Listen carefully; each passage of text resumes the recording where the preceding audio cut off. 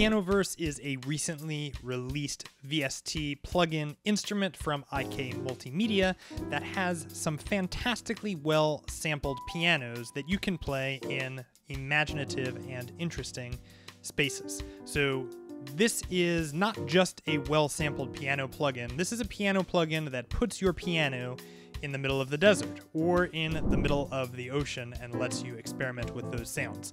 Because of that, you can get a wide range of sounds that start with just sounding like a piano and with sounding like something very different from a piano. So let's have a look at all 5 areas of this plugin and what each parameter does so you can get a handle on how to make this VST device work for you. Special thank you to IK Multimedia for sponsoring this video. When you open up Pianoverse, you're going to be shown this screen that allows you to select presets. Now on the left-hand side, you're going to see the 4 currently available piano sounds. These pianos are all sampled and based off of very well-known pianos that you'll see up on the screen right now. And so you can start with a sound that at least is somewhat close to what you're going for. But the picking samples here is very intuitive and really fun. So first of all, you've got these 5 areas, right? You've got favorites, which I'll add one to favorites so you can see. Then you have mood with some very descriptive words. I'm looking for a piano that sounds imaginative. Well, how many are there? It looks like there are 5 different ones, or I can select more than one. It's going to pull up all of those presets. Now, in addition to that, you can pick based off of genre. So if you're looking to create a particular type of song, you can do so. You can also choose based off of style of music, and you can choose based off of the timbre that you're looking for. So a lot of different ways to acquire and find sounds. And to give you an idea of what these pianos sound like to start, I'm just going to go ahead and pick a jazz piano, and then we'll be able to place that jazz piano in different spaces and apply some effects so you can see the full range of what this plugin is capable of doing. When you choose a piano from this window over here, in the bottom right, you're going to see all of this information about what exactly it is. Mastercrafted 9-foot concert grand piano built in Japan from the best spruce. If you like the description, you can double click and it will open it. I'm going to hit this star though so you can see what happens. If you like the sound, when you go into your favorites, you'll see that it pops up. If I double click, it's going to open the particular samples and we'll have a listen.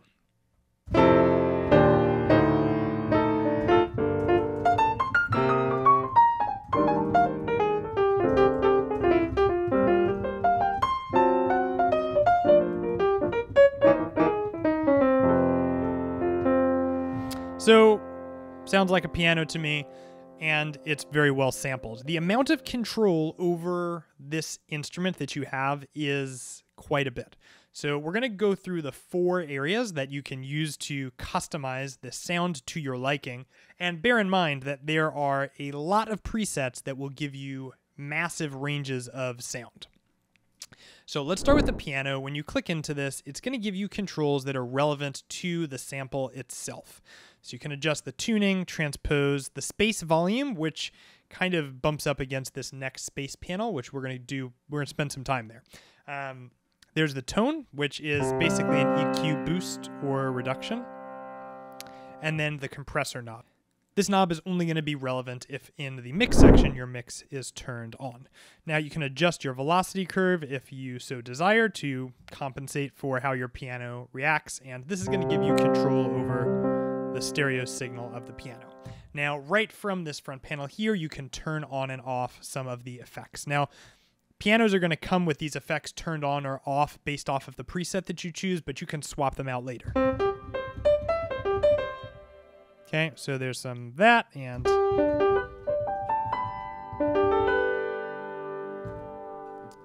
depending on what you like. We're going to look at those effects in a moment here.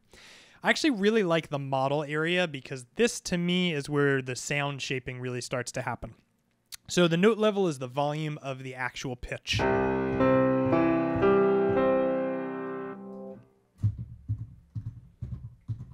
Okay, so that's going to control how much you can actually hear the sound. The release is the sound of when you lift the strings, Hammer noise is the sound of the hammers hitting the strings. So, okay. Pedal noise is the volume of the pedals. Harp res is the sound of the resonating strings when keys are hit. So just to make this over the top.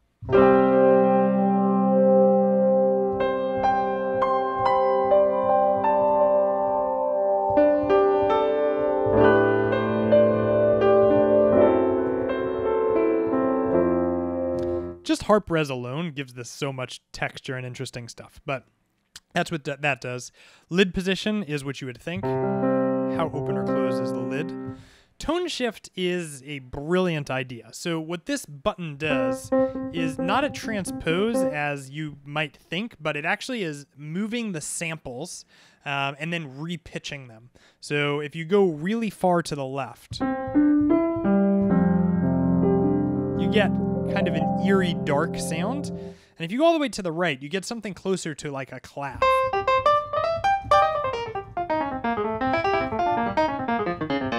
Which I actually don't hate that sound. It's definitely a choice to make, but kind of interesting to have the ability. Your velocity offset is going to give you the ability to kind of push everything in one direction or the other. Now, this does work in standalone mode, so this is going to be much more relevant, in my opinion, if you're not using it inside of something like Ableton or Gig Performer, because you might need to adjust. Now, next we have the filter section. Now, there are a lot of different filters that you can choose from here, but standard low pass, and you can also adjust the resonance. And then we have this release sample here that will give you the ability to change how long that release is heard. So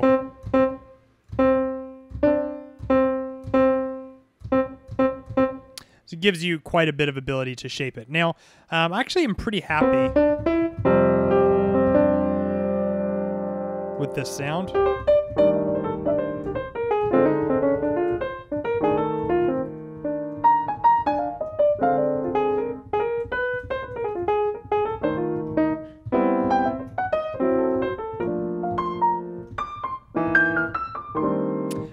So I'm going to leave it for now, and we're going to move on to the space area. Now, in my opinion, the space area is why this plugin is interesting, because in Studio C, you have a very standard piano. However, when you pop over into the Coliseum, you get something very different.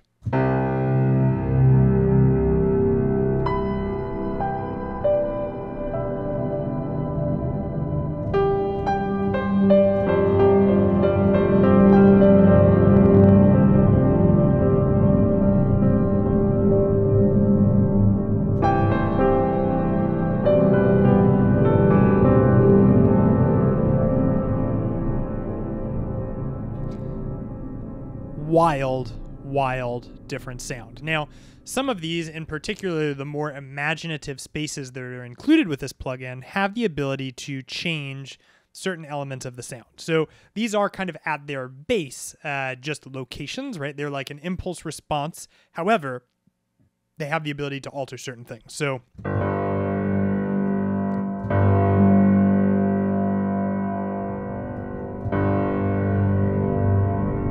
okay, so we're getting a lot more like low-end bassy things from this.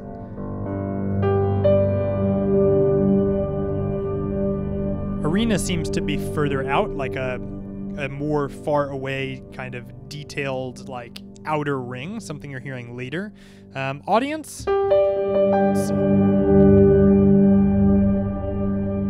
Bit more shine. Gladiator.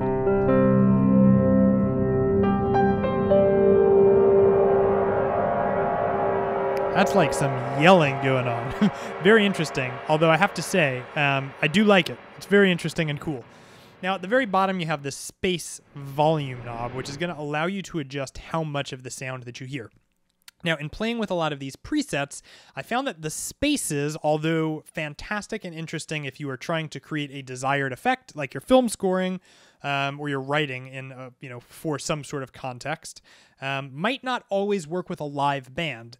except that when you play with the volume of the space, sometimes it really does fit because you can have it going on as like interesting texture in the background without taking away from whatever it is that you're trying to play. And I play a lot of worship music, so these reverbs or spaces, whatever it is that you want to call them, are possible for me to use, especially if I have the balance set correctly, which we have a lot of ability. Now, I want to show you a couple more of these more unique ones, because a lot of the other ones are what you would think they would be, right? Like if you're in a rehearsal room, it sounds like a smaller room, but the desert, what does a piano sound like in the desert? This is what it sounds like.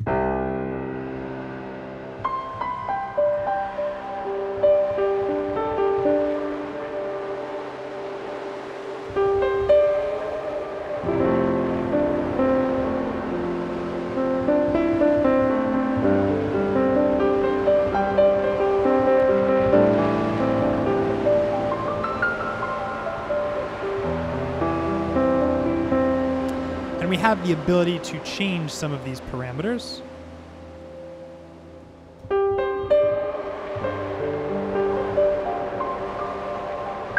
It's like wind almost has a bit of pitch to it in this Mirage here.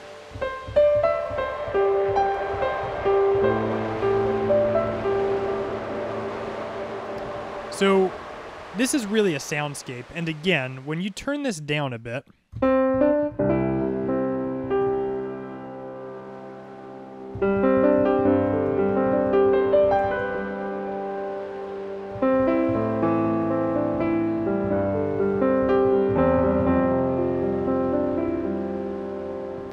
this could work. I want to show you one of my favorite ones, which is Old Forest. Now, this is a... I'm going to play it for you. I'm just going to play it. You tell me what you think.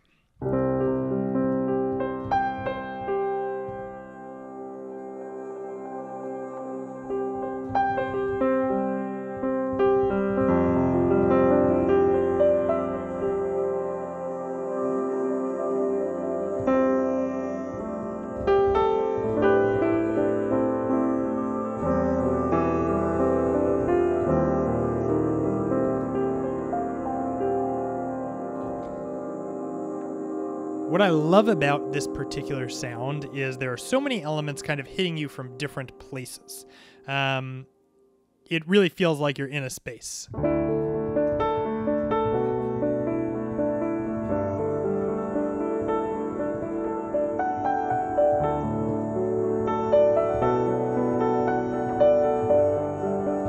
gonna turn up some magic.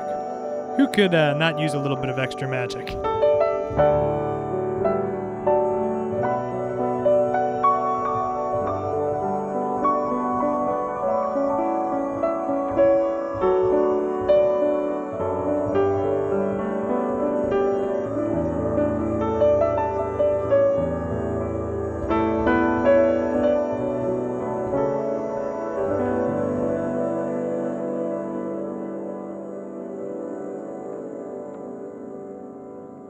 So really interesting space. Now, there's a lot more to this plugin. I could literally spend a whole video just playing these spaces.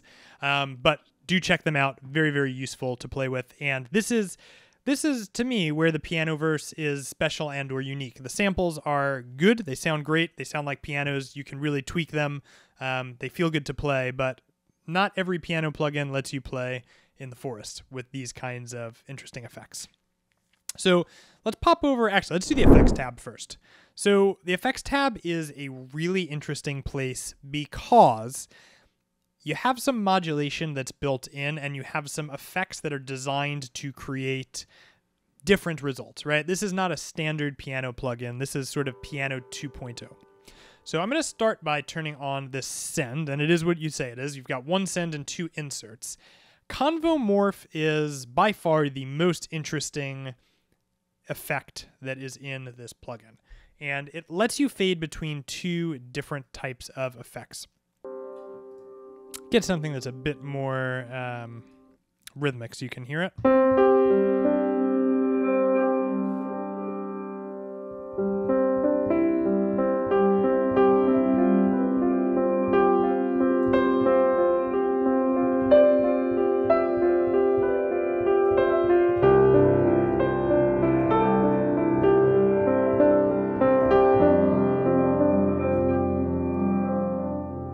that is a whole sound in and of itself.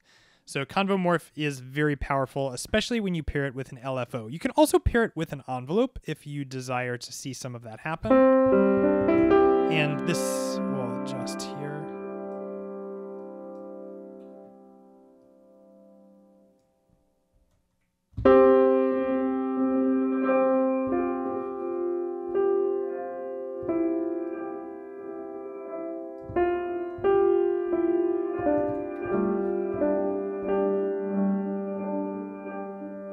Okay, so very interesting Convomorph effect.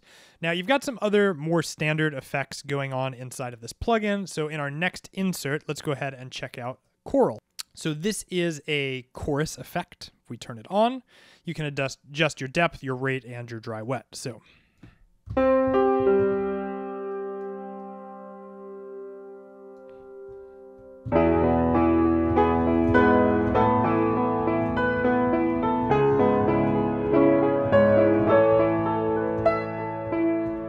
standard chorus effect, but it's good to have one. I really love the lo-fi effect here. So this kind of lets you change the bandwidth as they talk about in their manual, but check out what happens.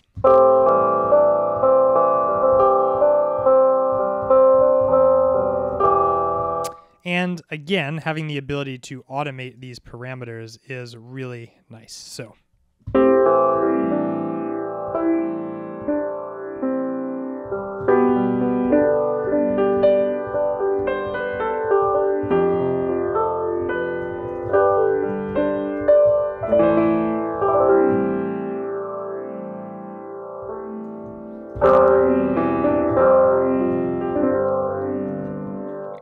I think this is a cool effect overall. And then on the last one, you have all of these same things going on. But I do want to show you the Shimmer effect because I just really like the way this sounds. So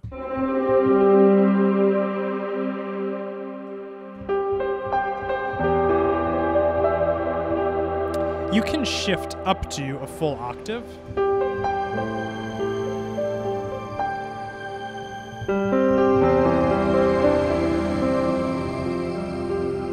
Get a really huge range of effects out of this. Now, the mix area is something that we should spend a little bit of time with. We have two distinctive controls. We have the ability to mix the piano sound itself over here on the left, which gives you EQ and compression, plus control over your microphones. And then in the space area, EQ as well, plus compression, plus control over your volume and your panning. Now, right now, the piano is panned left and the space is panned right. I'm going to move this piano center. I'm going to pan the space a bit off to the left.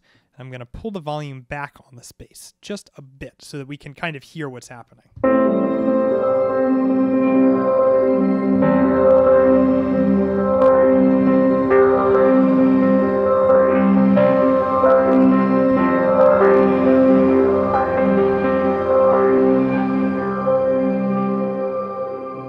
Okay, so this gives you the ability to really make a soundscape. Now, we can change these microphones if we want, but really, really cool. Now, I'm going to EQ this space just a touch to see if I can make it a bit less prominent, and I think also pull back this shimmer a bit because it is a lot.